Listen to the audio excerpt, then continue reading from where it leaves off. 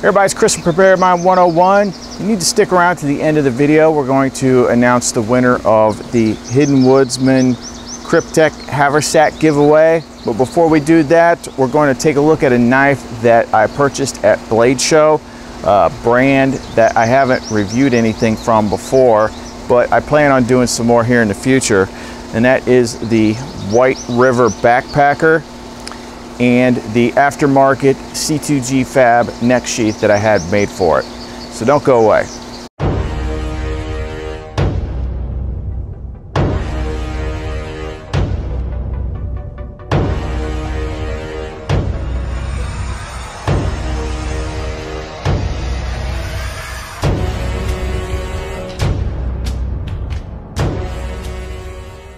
So generally every year since, well, every year, I've been going 2 years now, but when I go to Blade Show, I set myself a limit and I'll pick out one knife that I want to buy, because I'm going to pick up all sorts of other stuff for reviews and things like that.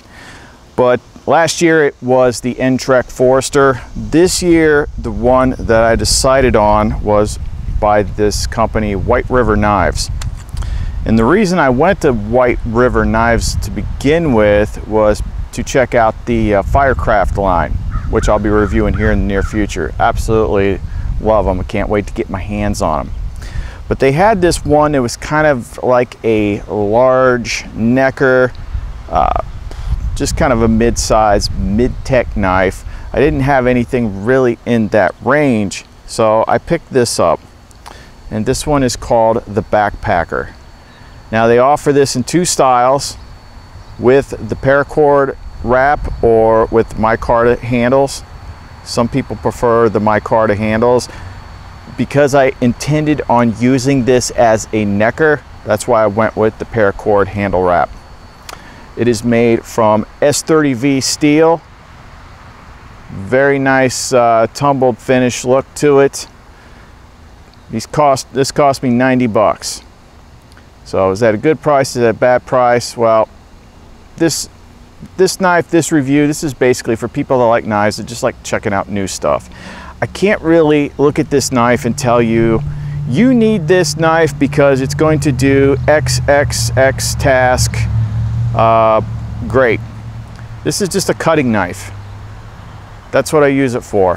When I do wear it as a necker, I'm cutting packages, I'm cutting cord, I'm cutting whatever. I'm not bushcrafting with it. I'm not doing whatever with it. But I do like the really nice choil.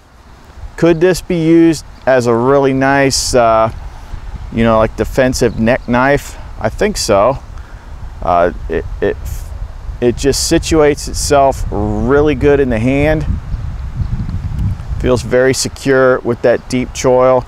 It's got some nice jimping on the back, and I usually don't care for jimping, but they seem to have found just kind of like that magic medium of an aggressive jimping that's not like killing your thumb to use it. So it does what jimping is supposed to do, which is just secure your thumb, but it's not overly aggressive. They've kind of rounded it a little bit.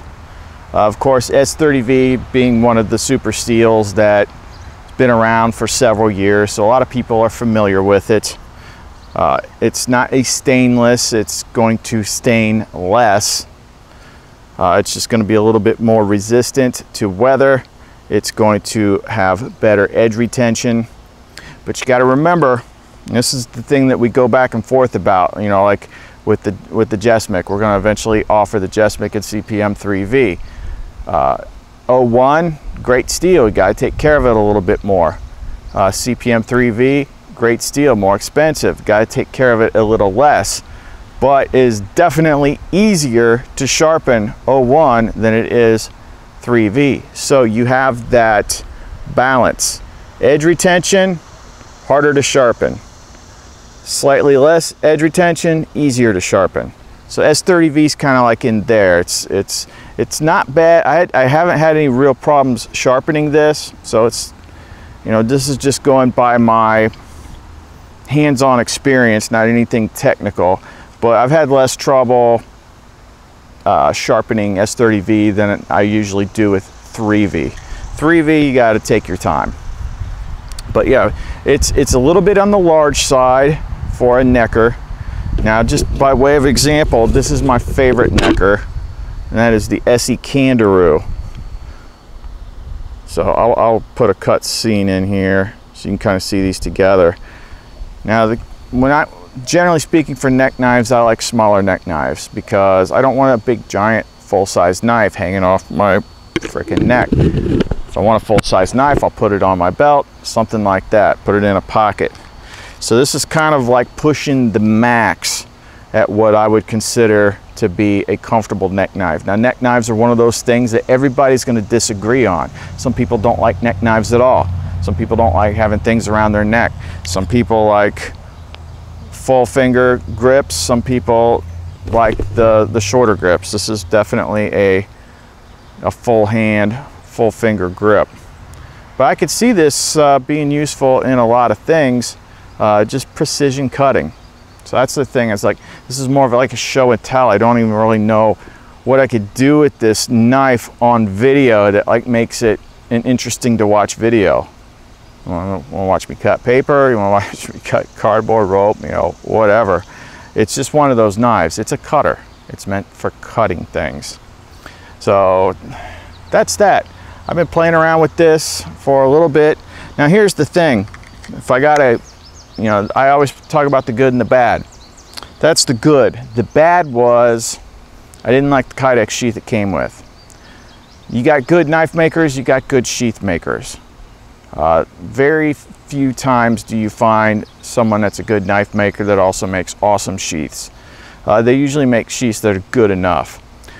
So they came with this kydex sheath, but it was so tight to get it, snap it in, and to draw it. It was just way too tight. So since I was at Blade Show and Gary from C2GFAB was there, I just gave the knife to him to take home to make me a neck knife sheath.